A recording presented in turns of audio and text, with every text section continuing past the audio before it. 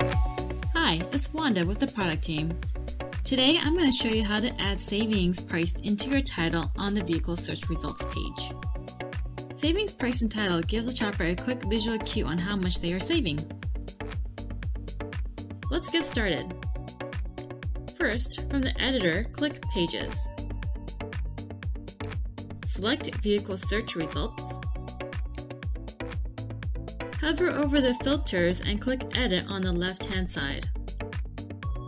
Find Vehicle Listings. Click on the gear icon and go to Title Options.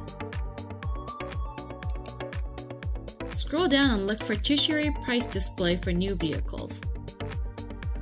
Then select Total Savings.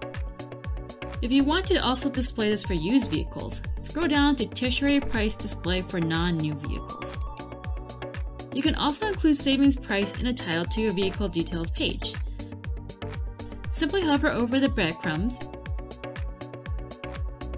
and find Vehicle Details, and follow the same steps.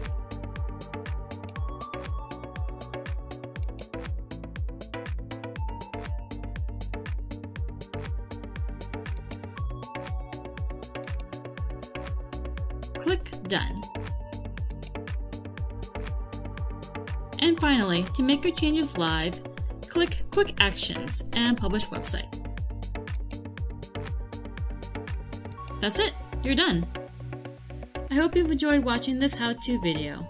Check out more tutorial videos by accessing the Need Help section in Website Manager. Thanks for watching!